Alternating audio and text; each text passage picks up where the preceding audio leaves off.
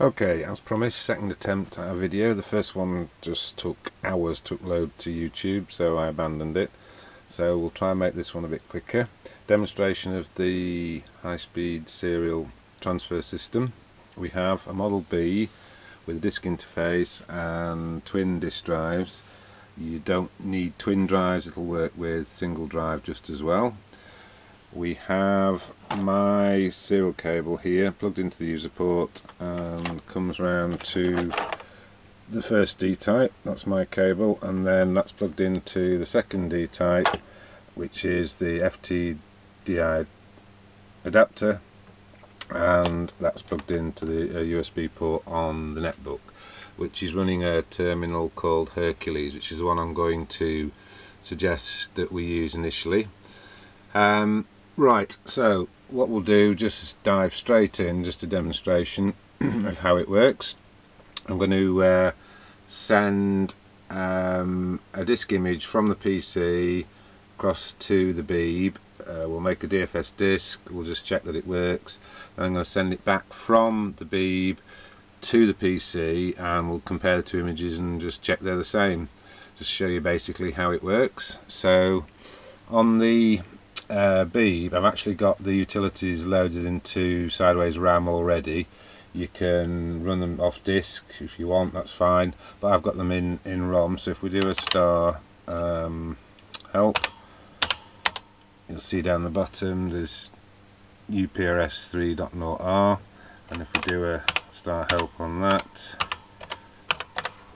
you've got all the commands. So what we're going to do is we'll do a star UP SSD 0. I've got a formatted floppy. In fact, I'll just show you that for cheating purposes. Star dot in drive 0, we've just got a blank formatted floppy. So star UP SSD 0, which means make an SSD on drive 0. Press enter.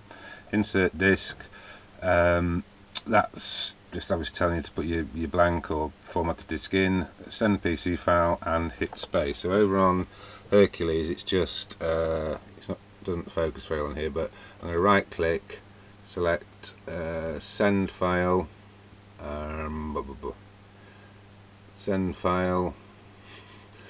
We'll pick an SSD thrust. It's not a very long one. It's what, 30k. So thrust at SSD.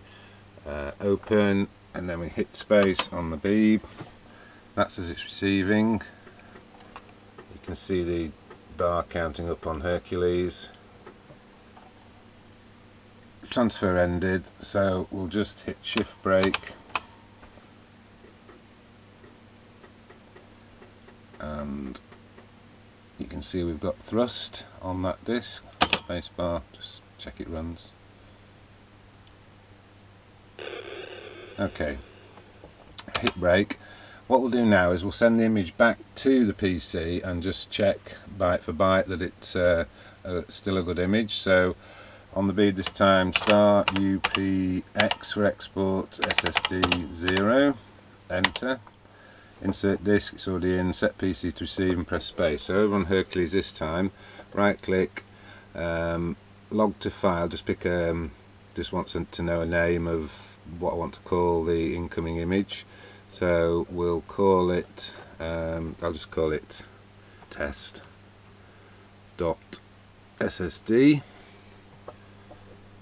Open and begin logging, and you'll see at the top corner there's a little box opened, log file 0 bytes. So on the Beeb we'll press space.